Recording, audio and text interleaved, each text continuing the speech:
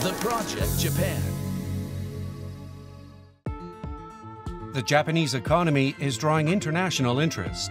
The post-pandemic reopening and the return of foreign tourists are driving an economic recovery.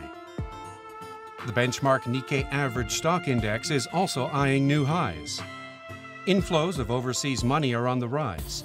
Foreign direct investment has continued to increase, expanding eightfold in the past 20 years. What's behind this growth? Silicon Valley investor Anis Uzaman explains. Japan is one of the countries which has a very strong base. The government has taken a lot of actions to actually improve the basic infrastructure.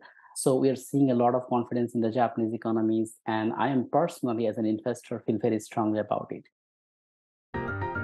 There's also growing interest in the impact that investments in Japan can have on the world, and especially on the Asian region. What investments are being made now, and to what effect? We explore the latest trends in investing in Japan.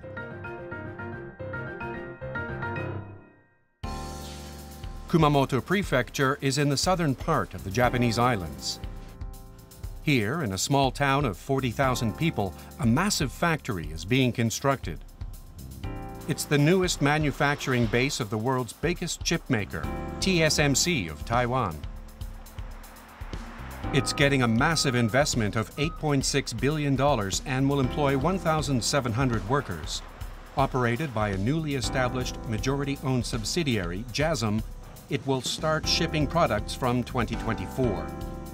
With the arrival of TSMC, Kumamoto Prefecture established an office to support the building of local chip-making facilities. Our primary role is to first support JASM in starting factory operations. Second, we want to attract more chip-related companies from Taiwan and other regions. Third, we want to support chip-related companies already based in Kumamoto. These are the main objectives of our office. Semiconductor equipment manufacturers and major customers such as car makers are also setting up operations in Kumamoto. For overseas chip companies, the area offers advantages such as stable demand and a favorable environment for joint development. In 2023, the prefecture formulated the Kumamoto Semiconductor Industry Promotion Vision. They plan to secure underground water needed for chip making, as well as to encourage collaboration among businesses, high schools, and universities to develop semiconductor-related human resources. Their vision is aimed at developing the prefecture as a center for the industry in Asia. In addition, they hope to contribute to stabilizing the global supply chain for semiconductors essential for people's lives and industry. By attracting more businesses and building up the knowledge base of Kumamoto University and local educational institutions and academia, we hope to develop Kumamoto's strengths in creating new products and pioneering new initiatives from the local area. The construction of TSMC's plant in Kumamoto is being backed not only by the local government, but also by the national government. Japan is providing subsidies of 476 billion yen, or about $3.3 billion, half of the total investment amount. The country has been actively courting global chip-related companies. US-based Micron and Intel, among others, have already established local operations and are investing aggressively across Japan. In May of this year, Japanese Prime Minister Fumio Kishida met with the heads of 7 global chip-related companies to discuss their future investments and business plans in the country. Why are chip companies choosing to invest in Japan? If you look at the semiconductor market overall and the chip industry overall, a lot of the technologies come from the US. But the second strongest country which has a lot of technology is Japan. Japan has a very strong infrastructure that can actually help with the semiconductor technology. So if you look at the strong base, it makes sense for TSMC to actually build a manufacturing plant in Japan, because Japan remains the strong player in Asia when it comes to semiconductor. Japanese startups are also attracting interest as investment targets. Japan is considered a global leader in technological innovation. Leveraging that foundation, startups targeting the international market have been increasing in recent years.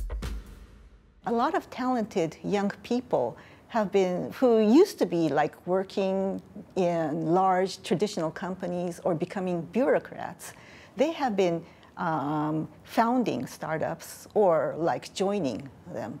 And then there's lots of government support for startups. So startup investment has really increased. The amount of investment money flowing into startups has more than increased tenfold. Among the many startups, some are contributing to the Asian region on a national level. One of those is Soramitsu, which provides blockchain-based solutions. They partnered with the National Bank of Cambodia to jointly develop a digital currency called Bakong. It's part of a mobile app-based next-generation real-time gross payment system. In almost all stores, it's possible to use the Bakong cashless system. For example, in markets and outdoor stalls, and all over, you'll find that QR code to use the system. It's been praised as enhancing convenience for people and vastly transforming society and the economy in the past 3 years. Bakong allows transactions to be made in both the Cambodian riel and the US dollar, and in the first 3 years of operation, users have grown to 8.5 million people, more than half of the country's population. Even people without bank accounts can make real-time payments, and it also significantly simplifies and reduces the cost of building a nationwide payment architecture. It's also possible now to use Bakong for cross-border payments with Thailand, Vietnam, Malaysia, and Laos. Local currency conversion is no longer necessary.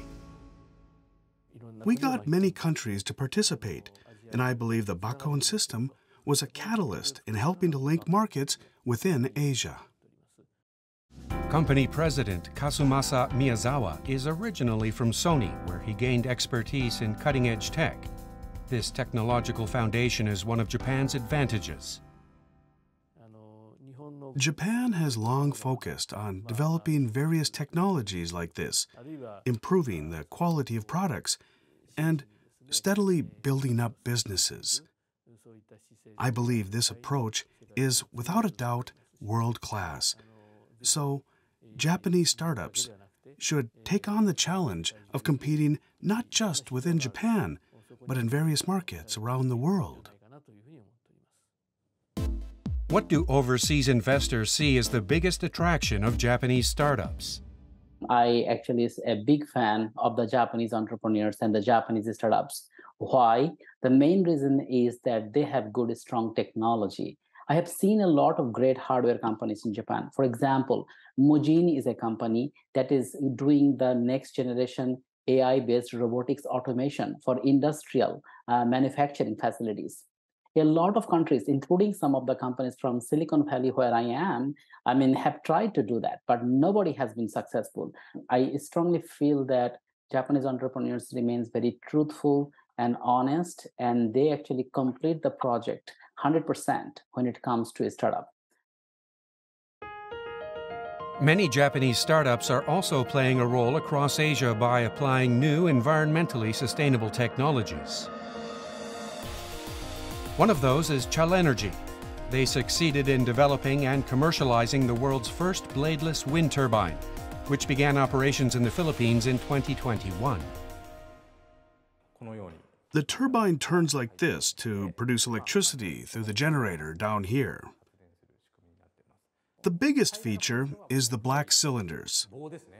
A physical phenomenon called a Magnus effect occurs when they're exposed to wind.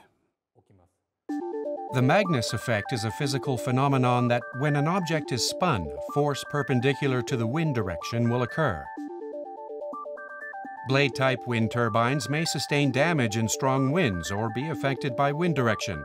However, Magnus-type wind turbines can significantly lower those risks.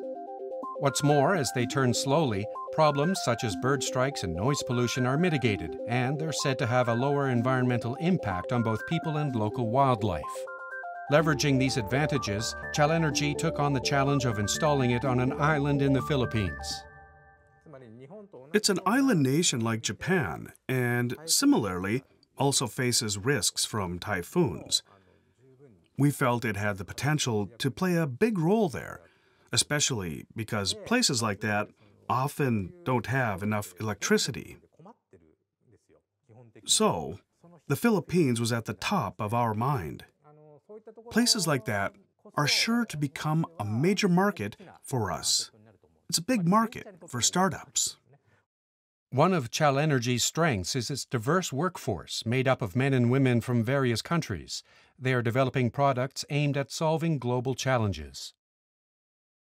We've developed wind turbines that can be installed beyond Japan and similar island nations in various places around the world. So I'm very proud of the work we're doing. I discuss design ideas with the CEO or with the CTO, and we work together even at the maintenance of the wind turbine. The ambient in the office is really good. We can talk together, eat together. It's a really good environment.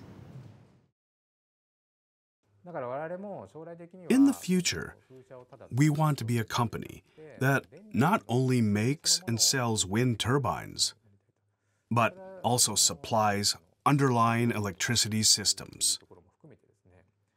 We're aiming to build and provide microgrids as part of a comprehensive solution.